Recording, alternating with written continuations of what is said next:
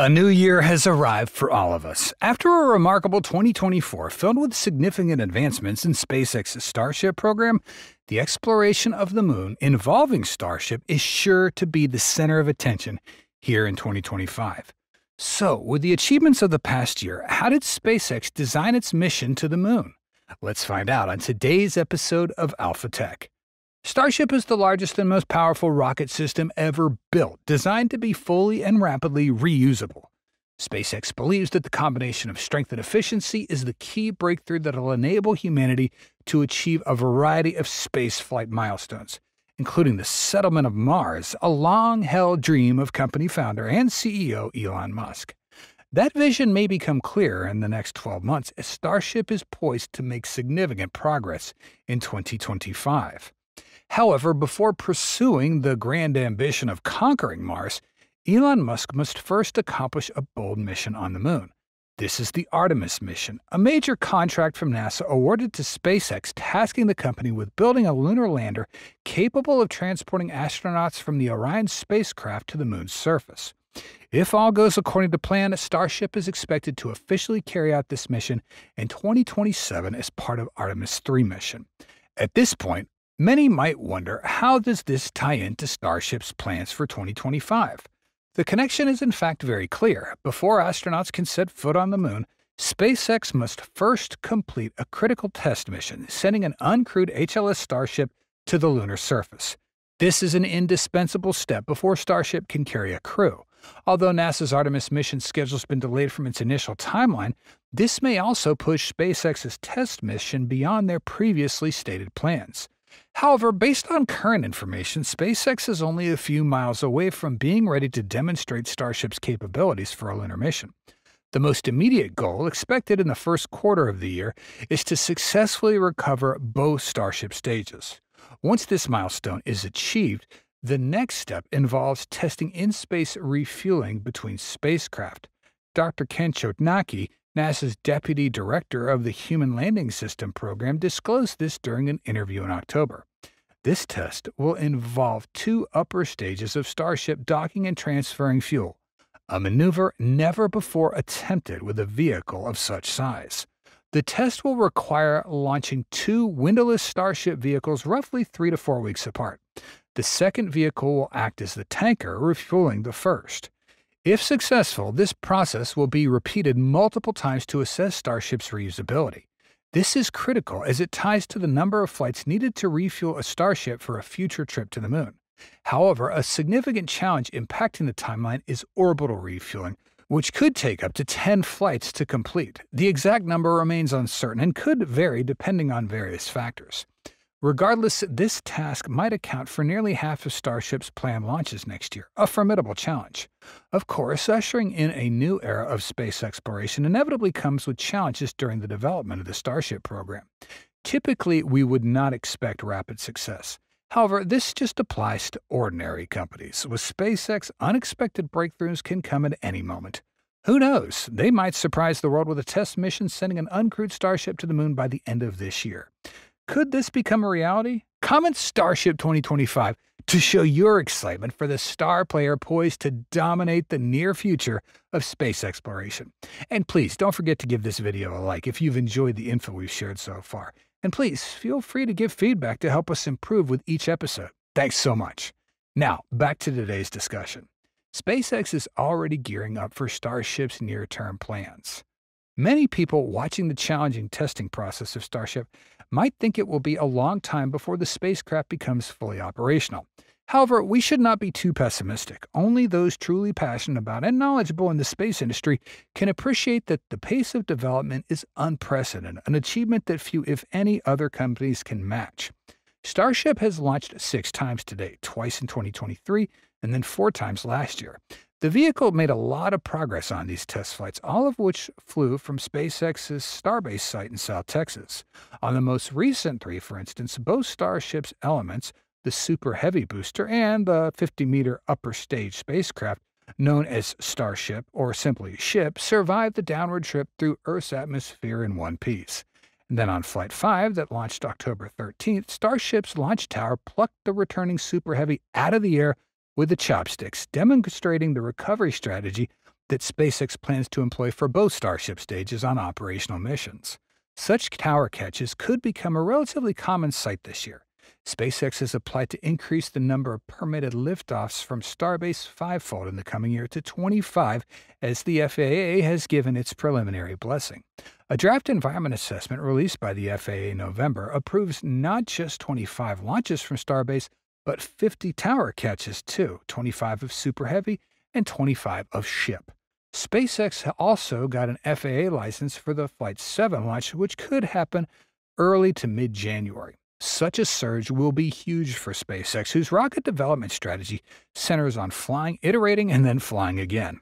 And there's no reason to think that this goes out of reach. After all, the company has launched more than 130 orbital missions last year, the vast majority using the workhorse Falcon 9 rocket.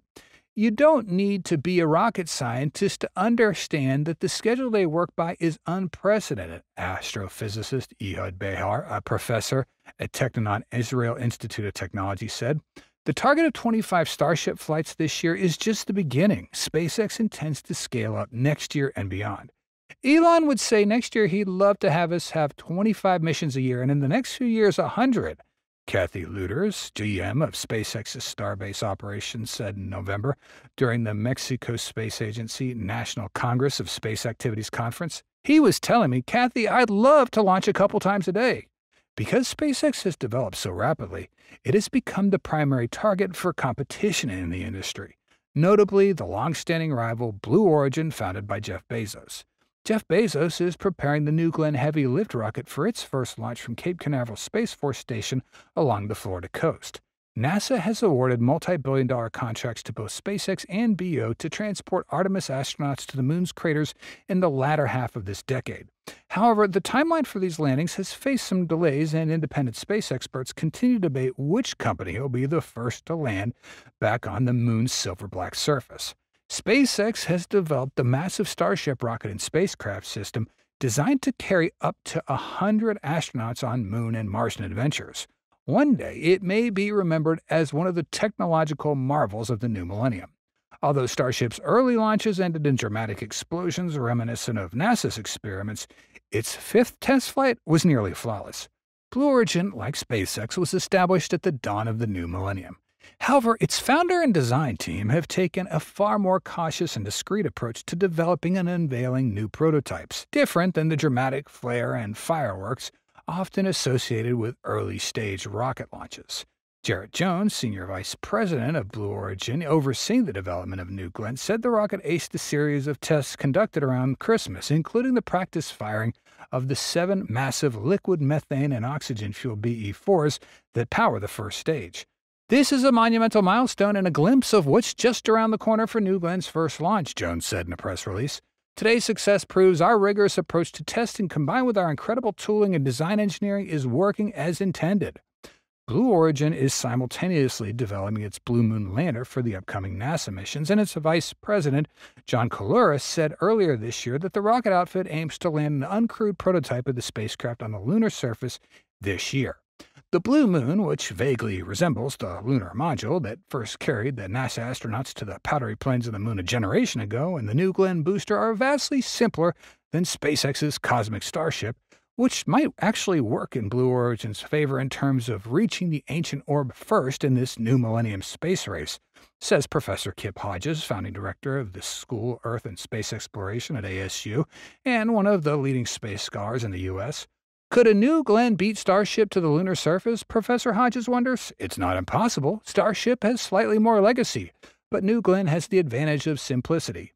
Professor Hodges lauds the extraordinary design of Starship and says its next-gen technology, tremendous power, and reusability all represent a planet-changing revolution in spaceflight, one that'll be highlighted for the history books. But the complexity of refueling the SpaceX Supership in low Earth orbit with cryogenically cooled methane and oxygen, he says, along with other complications that might arise due to its futuristic design, could delay its first flights to the moon. And while Blue Origin and SpaceX vie with one another to get to the moon, they'll also be competing in a sense with NASA and its traditionally designed and built and extremely costly SLS rocket and Orion capsule. Under NASA's current blueprints, which have come under fire from different directions over the last several years, The SLS will blast the Orion into orbit around the moon, where the capsule will rendezvous with either a SpaceX or Blue Origin lander to transport the human explorers to the surreal surroundings of the satellite's south pole. Since unveiling and evolving this master plan for moon exploration, NASA's never fully explained the rationale for relying on two parallel sets of rockets and capsules for each Artemis mission. The agency's complex strategy would deliver only 8 astronauts to the polar region of the moon over the next 5 years and require massive budgets, says NASA Inspector General Paul Martin. Martin testified at Congress last year that each launch of Space Launch System and Orion spacecraft are going to cost more than $4 billion. Relying on such an expensive single-use heavy-lift rocket system will, in our judgment, inhibit, if not derail, NASA's ability to sustain its long-term human exploration goals for the Moon and Mars, Martin told NASA's leading supporters in Congress. Altogether, he added, NASA is projected to spend $93 billion on the Artemis effort from FY 2012 through FY 2025. Inspector General Martin attributed the ever-rising costs of the Artemis program, endangering the goal of engineering a sequence of lunar landings throughout the 2020s and beyond, to the agency's using a cost-plus contracting structure for the SLS and Orion, which rewards traditional spacecraft developers like Boeing, prime contractor for SLS, regardless of the quality or cost or timeliness of their production, and provides no incentive to design reusable rockets. Unlike SpaceX and BO's recoverable boosters, the core stage of Boeing's SLS, with its advanced RS-25s derived from the U.S. Space Shuttle, is jettisoned into the Atlantic following every liftoff. At the moment, Martin said, SLS is the only launch vehicle with the capability to lift the 27-metric-ton Orion capsule to lunar orbit. Yet SpaceX and Blue Origin are in the final stages of developing powerful rockets that capitalize on multiple technological innovations, making them lighter, cheaper, and reusable. The competition between these agile aerospace outfits will drive down launch rates, and NASA should start weighing whether to replace the high-cost SLS with a commercial alternative, Martin told the House of Representatives. Although Congress mandated that NASA build the SLS and Orion for its space goals in 2010, he said, the agency may soon have more affordable options to carry humans to the moon and beyond. During one of his swan song pressers, current NASA Administrator Bill Nelson was asked whether he was concerned that his successors, with the changing of the guard set for January 20th, might eliminate the entire sphere of cost-plus contracts that are clouding NASA's future. Your question is, are they going to axe the Artemis and insert the Starship? Nelson replied. In a roundabout way, Nelson strived to defend the future use of the Space Launch System and ruled out it ultimately getting replaced by SpaceX's Starship. But he didn't present any economic or technological rationale for that prediction. And that's it for today's episode. Thanks for being with us today, and see you next time.